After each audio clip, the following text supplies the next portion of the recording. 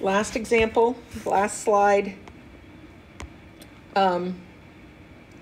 Two groups of canoeists meet in the middle of a lake. After a brief visit, person 1 pushes on person 2 with a force of 41.6. Okay. You know what? So I'm sorry. I'm going to wait on this. This is collision. This is a collision, isn't it? So we're going to wait on this one. So we are actually done. So we just have to do through example 8. So I'm going to stop here, and you need to watch this, do your notes, and be ready to work on homework 1 next time. Okay, so today we're going to pick up with example 9 here.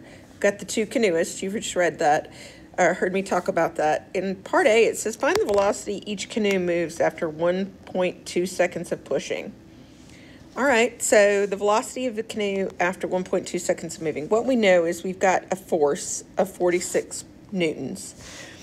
Remember, momentum is force times time, don't we? Well, we've got a time of 1.2 seconds.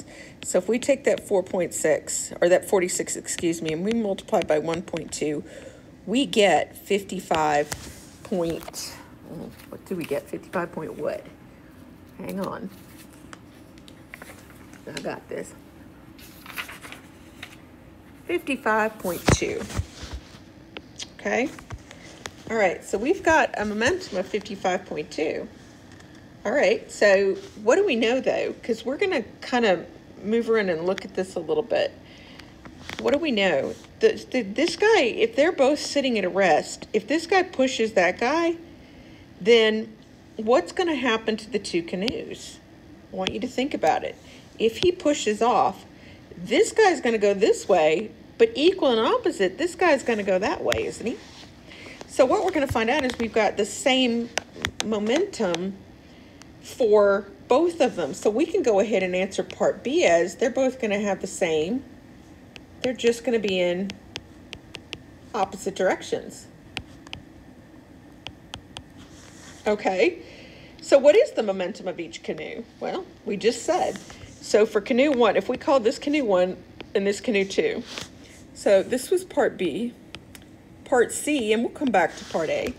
In part C, what we know is that if we consider canoe 2 is going forward, so the momentum of canoe 2 is going to be positive. It's going to be positive 55.2. Carol Mears Douglas. The momentum of canoe 1, however, is going to be negative 55.2 because it's going in the opposite direction.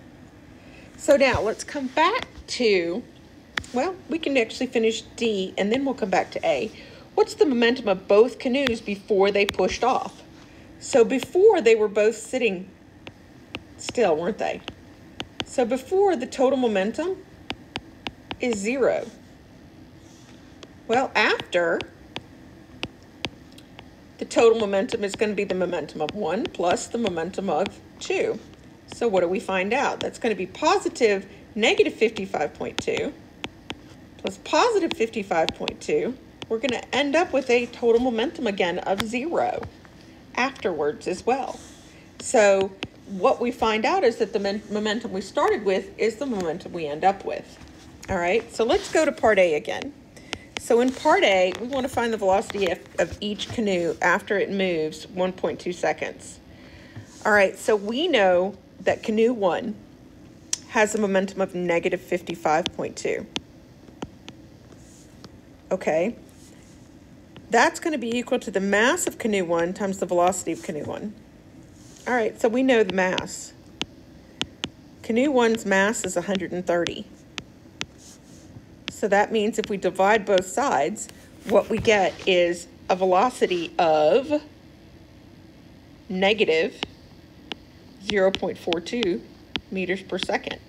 Now, canoe 2 has a positive momentum because it's going forward to the right. So it's equal to the mass of 2 times the velocity of 2. Well, we know the mass of 2 as well. So that 55.2 is going to be equal to 250 times the velocity of 2. Divide both sides by 250, and we get the velocity of 2 is going to be 0.22 meters per second. So what we have here is we have one of them going one direction, the other going the other direction, which makes sense. If you're sitting in the water and you push off on something, it moves and you move. All right, so conservation of momentum. What we found in this last problem was that the momentum we started with is the momentum we end with. In other words, momentum is conserved. Okay, not only is momentum conserved, if we have an elastic collision where things bounce off each other, they come together. So this guy hits this guy and boom, they both move, okay? But also kinetic energy is conserved. This is only for elastic collisions because look what happens. If it's perfectly inelastic, that means they're gonna stick together. Momentum is conserved, but guess what isn't conserved? Kinetic energy is not. Okay? So the only time kinetic energy is conserved is if it's elastic. So let's do this. If we look right here, we've got this idea about energy and momentum. I want you to look at all of these. If we have a general inelastic collision, they bounce off each other.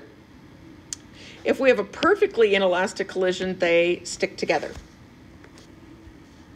If we have an elastic collision, they bounce off each other. And if we have an explosion, objects break apart. And we're going to talk about every one of these cases, not today, but over the course of this unit on momentum. I want you to notice about conservation of momentum. For every one of these 4 cases, momentum is conserved. So momentum is always conserved. But look at the conservation of energy. No for general, no for perfectly inelastic, no for explosion. When's the only time it's conserved? Elastic. So this is never conserved except when it's elastic. In other words, if one thing bounces off another, if they stick together at all, then it ain't gonna happen. Okay, so only time you can say conservation of energy also happens is when it says it's elastic. If it says inelastic or it implies a collision that sticks together or something that explodes, doesn't work. Okay, so this is the big deal right here. Elastic collision, objects bounce off each other. Yes, conservation of momentum. Yes, conservation of energy. All right, so moving on, let's look at our perfectly inelastic collision example. So if we've got 2 cars perfectly inelastic colliding together, they stick together. That's how we know it's perfectly inelastic. That's what perfectly inelastic means. It means it sticks together. So we have the mass of car 1. We have the velocity of car 1. We have the mass of car 2. We have the velocity of car 2. Okay? It says between what speeds do we know the vehicle will be going? Well, I want you to think about that. If the 2 cars stick together, are they ever going to be going any faster than either of the cars individually? No.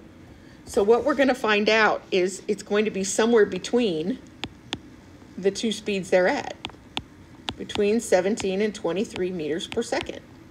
Okay?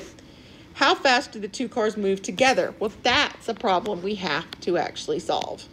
Okay? So in part B, we know that P initial equals P final. Well, P initial is the mass of 1 times the velocity of 1 plus the mass of 2 times the velocity of 2. But they stick together, so mass 1 plus mass 2 are together times the velocity final. Okay? So we just have to plug in here. So what is mass 1? Mass 1 is 1875. Velocity of 1 is 23.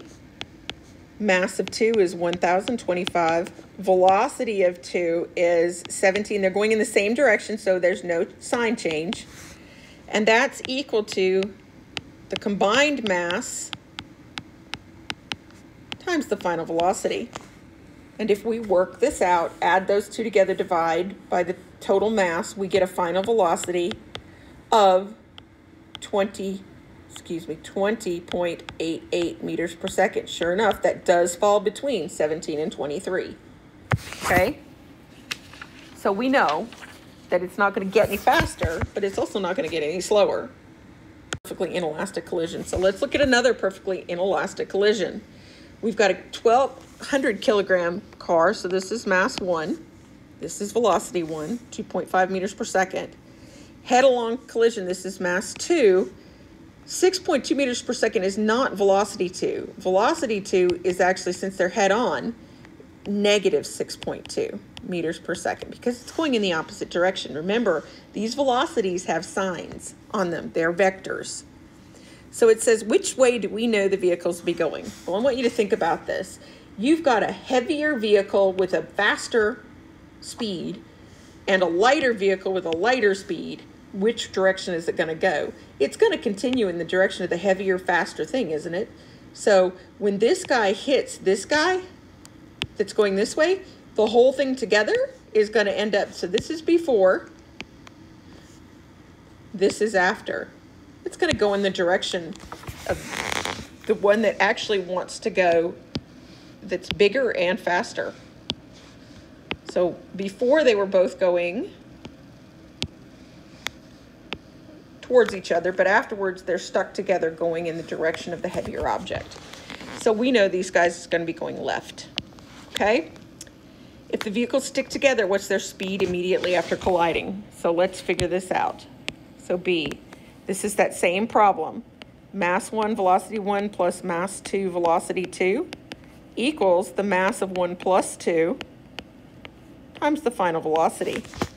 So we're just going to fill in 1,200 times 2.5 plus 2,600 times negative 6.2 equals 1,200 plus 2,600 times the final velocity. Work this out. Now we know what's going to happen is it's going to be going left, so it's going to be negative. So if you get a final velocity it's not negative, you did something wrong. Add, multiply, add, and divide by the total mass, and what you get is negative 3.45 meters per second. Now it says in part C, it says, what's the kinetic energy after? Well, the kinetic energy is going to be equal to 1/2 the total mass times the final velocity squared, isn't it? So this is going to be 1/2 that 1,200 plus 2,600 times that negative 3.45 squared. And what we get is 22,614.8 joules. Now, it says, what's the total kinetic energy? Is it more or less or the same after the collision? Well, the kinetic energy after final, this was initial, I'm sorry, before, that was final, this is final, this is initial.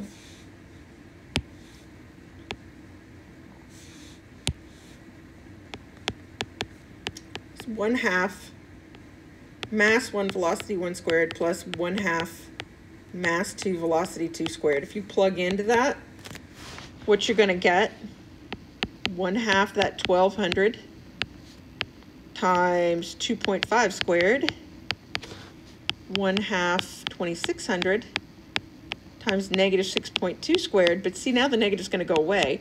We end up with an initial that was 51,472 joules. So what happened? It went from an initial of 51,000 to a final of 22,000. So what you should figure out is that it went down. Kinetic energy decreased. And that's what's always going to happen in an perfectly inelastic collision.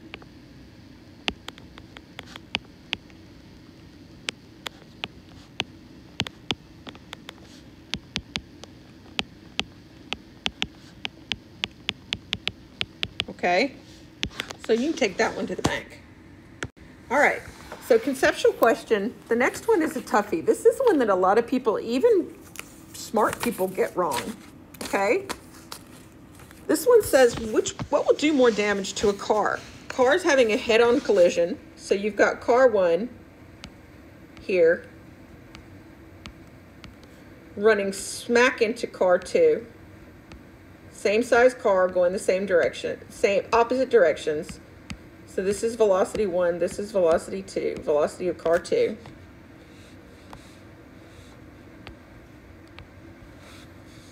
Versus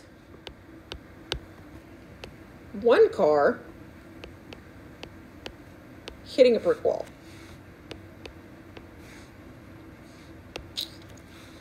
it says which will do more damage to the car. Here's the thing. If the cars are the same, let's take this section first, okay?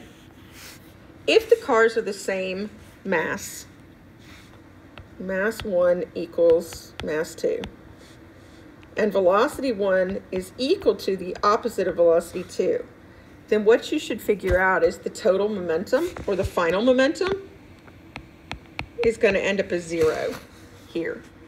In other words, car 1's going to hit car 2, and they're going to stop hard against each other, okay?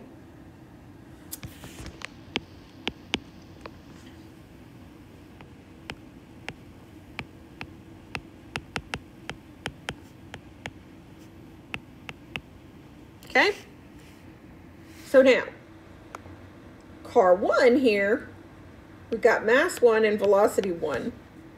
But initially, it's moving. Only mass 1, velocity 1's moving. However, final velocity here, because this car is going to hit that wall, and that wall's not going to move, final velocity is 0 again. So P final is still equal to 0. It's going to stop hard against the wall.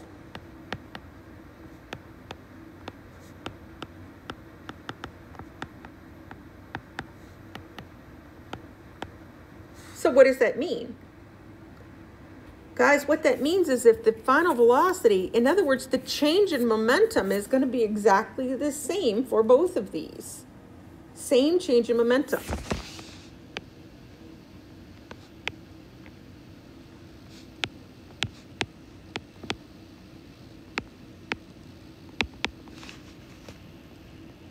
Okay?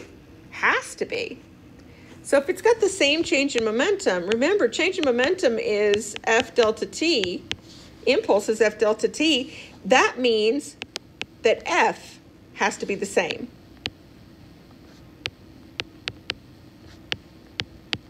And if F is the same for both, the force is what causes the damage, isn't it?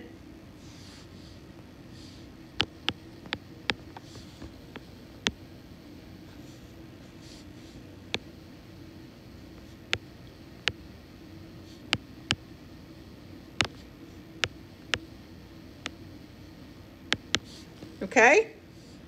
Same force means the same damage. All right, so the answer would be C, same damage. That's a hard one. All right, so let's look on to example 12, another perfectly inelastic guy here. Got two dudes running towards each other. Got a quarterback running the ball, or a running back running the ball, and you've got a linebacker. This guy's our linebacker, and this is our running back. And they're running towards each other. Notice something though. This guy is moving faster and he's heavier. So if he's moving faster and he's heavier, what's going to happen once they collide and stick together? Well, the guy that's moving faster and heavier is going to push the other guy in his direction, aren't they? So if this is our before, then what we're going to find out is our after is this poor dude right here with the football stuck to this dude who's tackling him. They are going to be going in that direction, aren't they? Heavier, faster dude's going to plow the other guy down into the ground. So what direction are they going to be going?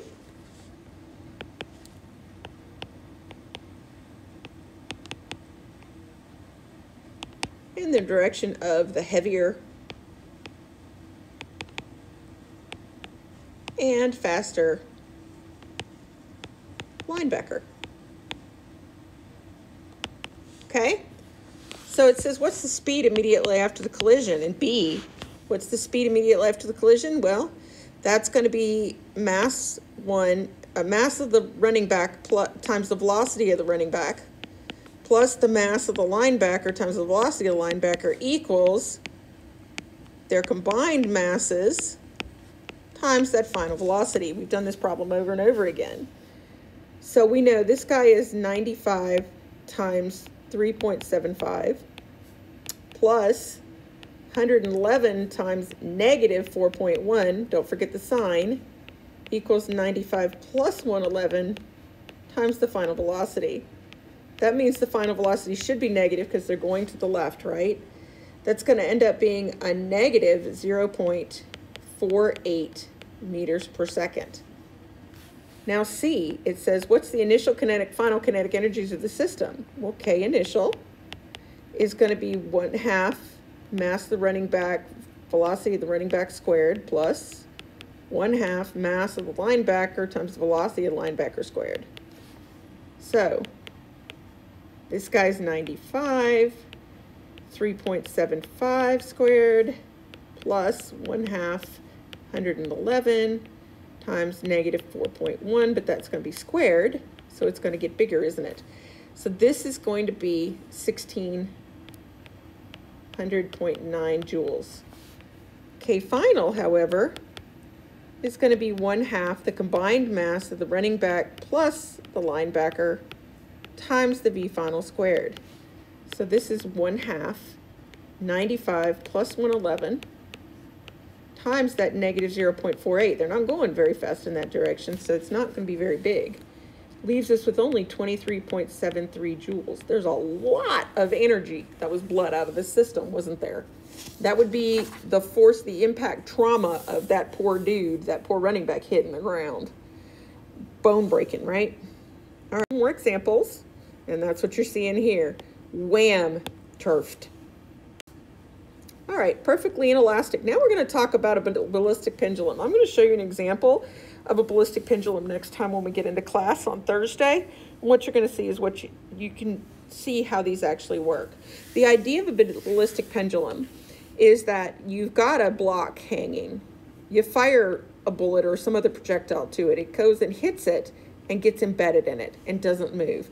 So what happens is, as a result, this guy ends up swinging up to some maximum height where it stops, the bullet and together. So we've got before here and we've got after here, but here's the problem. This is an inelastic collision. That means kinetic energy is not conserved.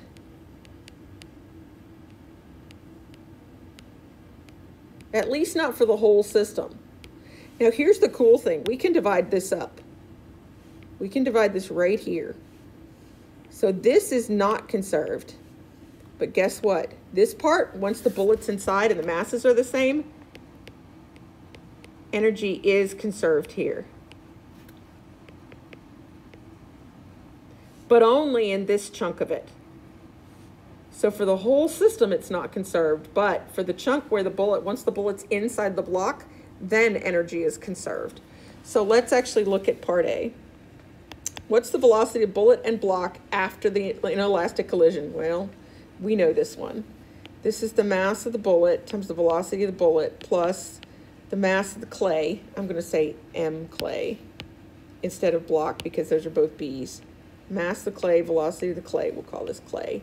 And this is B, bullet. Okay? And this will be bullet plus clay, won't it? Is equal to the mass of the bullet and the block, the clay block, times the final velocity. We've done this problem a dozen times now here. So 0.007 times that really fast bullet plus mass of the clay is what?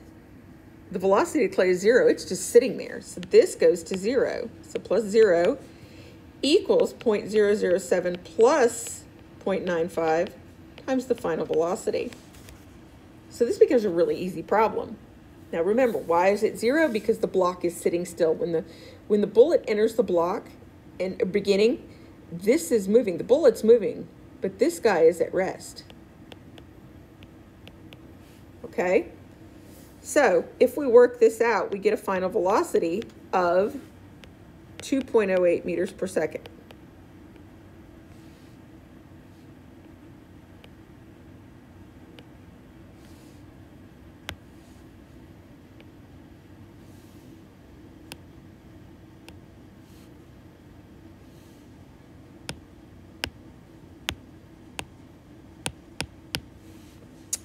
And it's stuck. Hang on. Don't know why.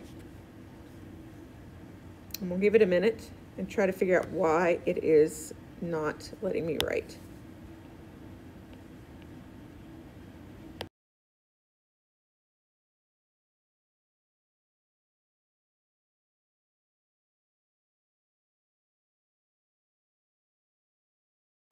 My pencil died.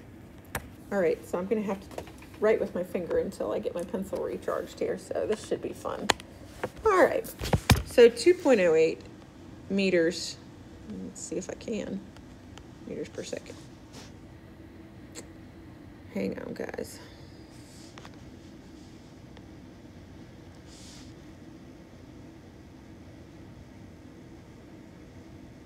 This is frustrating.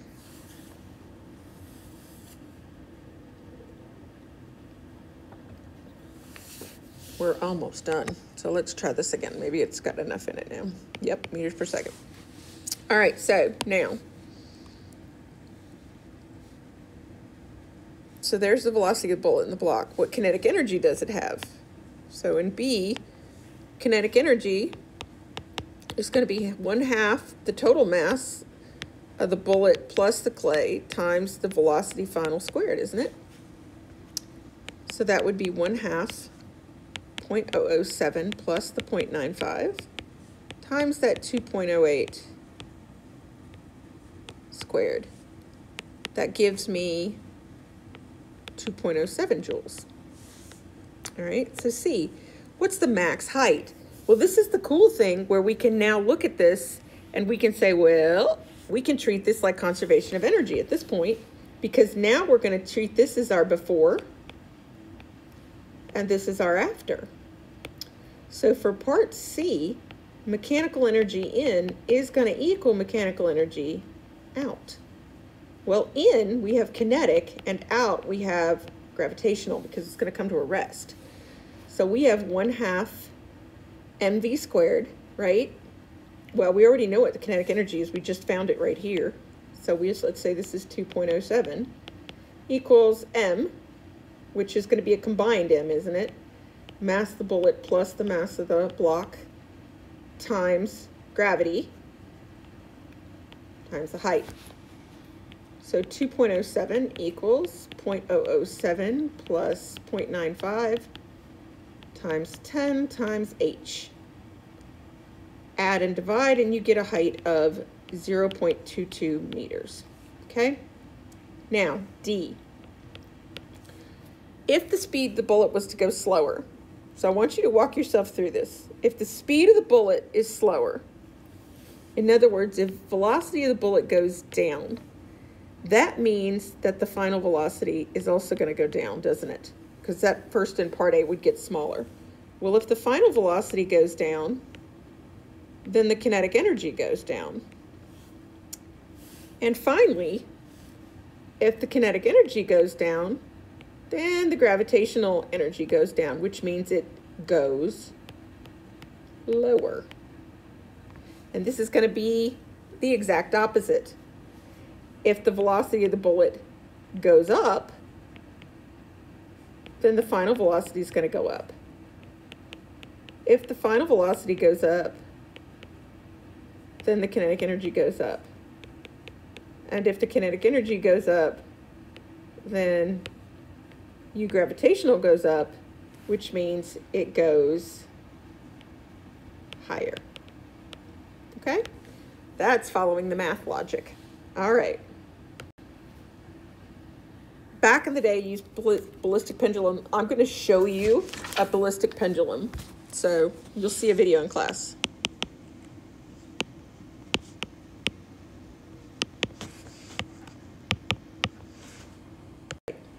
So here's our last one for today, example 14, perfectly inelastic, all right? So if we have a perfectly inelastic, again, we've got this situation where we're firing a bullet. Remember, we got to divide our problem up, and we're going to treat it like this is not conservative, but this is conservative, okay? All right, so here we go. If it's not conservative, we can only use momentum. If it is conservative, we can use energy. So For part A, it says, what's the initial speed of the bullet? Well, that's going to be mass of the bullet plus, or times the velocity of the bullet, plus mass of the block times the velocity of the block equals the mass of the bullet plus the block times the final velocity. Well, the block is sitting still again, so this is 0. That goes to 0. So what we have is 0.007 times this velocity of the block, which we don't know, equals 0.007 plus 0.95 times the final velocity. But I don't know the final velocity. That's where the second part of this problem comes in. This guy, however, for this part, it is conservative. That tells us that mechanical energy in equals mechanical energy out. Well, this is 1/2 m total. V final squared equals mgh, which we know now. So we're going to find the velocity final here, and we're going to plug it in here. Okay? So let's do that. 1/2 total mass, 0.007 plus 0.95, times the final velocity squared equals what? Silly. Equals the mass, which is 0.007 plus 0.95, right? Times 10 times h, which is 0.22. Well, guys, first thing I say is that goes away. It's on both sides. So if we take and multiply and figure out, we know that V final is going to be equal to a really, really big number, which is 284. I'm sorry, I got 287.1. Excuse me. Meters per second. Okay. So now I'm going to take that and plug it in here. So now I have 0.007 times the velocity of the block equals 0.007 plus 0.95 times 287.1. So if I add, multiply, and divide, I get the velocity of the bullet, the initial. What am I doing? Ugh, guys, I'm sorry. If you worked that out on your calculator, you'd be saying like, Miss Duffy, you're cracked. Because I don't know what I'm thinking. Yeah, reworking this, that would be 2.2 times 2, so 4.4. Take the square root of that. That's only going to be 2.10 meters per second. I'm sorry. So this is 2.10. All right, so now add these up, multiply by this guy, divide by that guy, and we get 287.1 meters per second for the bullet. That makes sense. The bullet's going fast. So after the bullet hits the block, does the system lose mechanical energy, gain, or stay the same? So for part B, remember, it's inelastic. So what do we know about an inelastic collision? Energy goes down. Okay? That's it for today's lesson. Do your notes, study for your test.